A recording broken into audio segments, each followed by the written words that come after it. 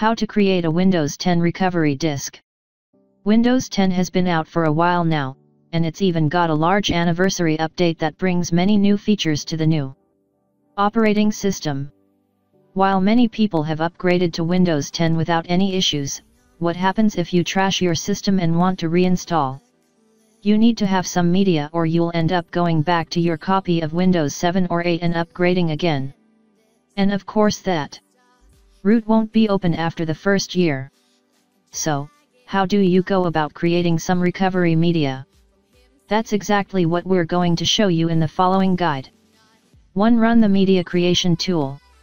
If you upgraded to Windows 10 using the media creation tool, you have the option to use it to create install media either on a disk or a USB flash drive. Even if you waited for Windows 10 to be delivered in the background, you can still download and use the tool after you've installed the OS, and you can create media for use on other machines too. Run the tool. There are different versions for 32-bit and 64-bit systems, so make sure you get the right one and select the Create Installation Media for another PC option.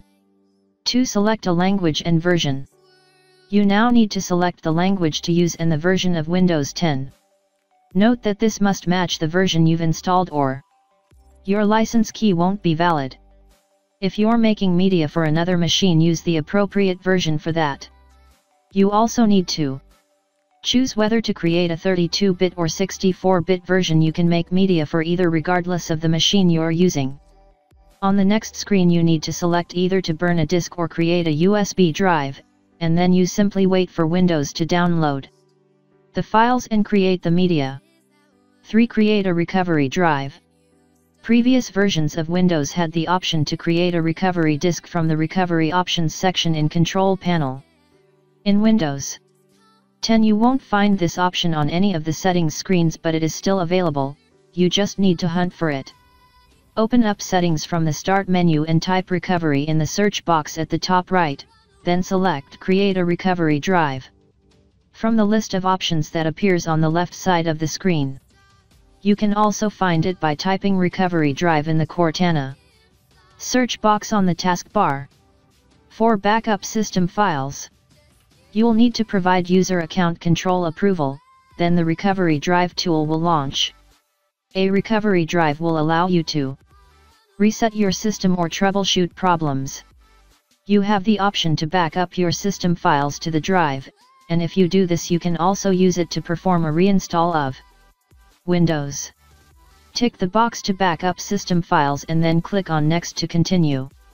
There will be a short wait while your system is checked, and you'll then be asked to connect a USB drive.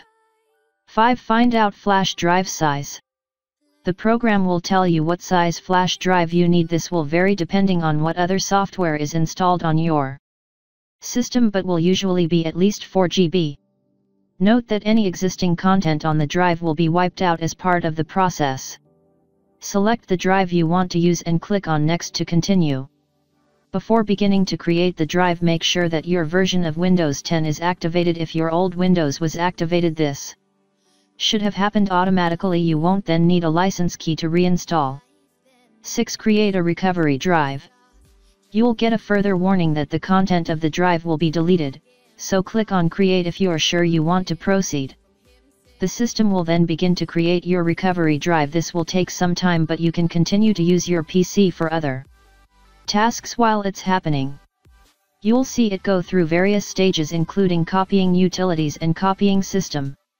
Once it's complete, there will be a message saying the recovery drive is ready, and you can click on Finish to complete the task. 7. Try a different install method. If you don't want to do a complete reinstall, there are other options. If you open Settings from the Start menu, select Update and Security, then choose Recovery from the left-hand menu. You have a number of options. You can reset the PC, which effectively allows you to do an in-place reinstall, though of course this only works if your PC is still running. If you've upgraded from Windows 7 or 8, you have the option to roll back. However, this is only available for the first month. After upgrading to Windows 10, 8. Do an advanced startup. The advanced startup option allows you to start from the media you've created, either on disk or USB. You can also access the system's firmware or restore the system from an image. Note that this will only work on recent machines with a UEFI, Unified Extensible Firmware Interface, rather than the BIOS used by older PCs. On UEFI systems it's not possible to run 32-bit Windows on a 64-bit computer as it was on older machines. You can access Advanced Startup from Settings or by holding down Shift when you click Restart from the Start menu. 9. Try an alternative. If you're not happy with any of the recovery options that are offered as standard by Windows, there is an alternative available. You can download the free AOME 1-key recovery tool. This allows you to create a recovery partition on your hard drive similar to those supplied by manufacturers on pre-installed systems. The advantage over a manufacturer's partition is that AOME images your current system state with all of your settings intact. Download the program and install it on your PC. When you run it, you'll be presented with two options. Click on 1-key System Backup. To proceed. 10. Create a partition. The program then walks you through the entire process of creating a partition. You will need to have around 25 GB of unallocated space available on your drive. If you don't have unallocated space, you'll need to create a new partition.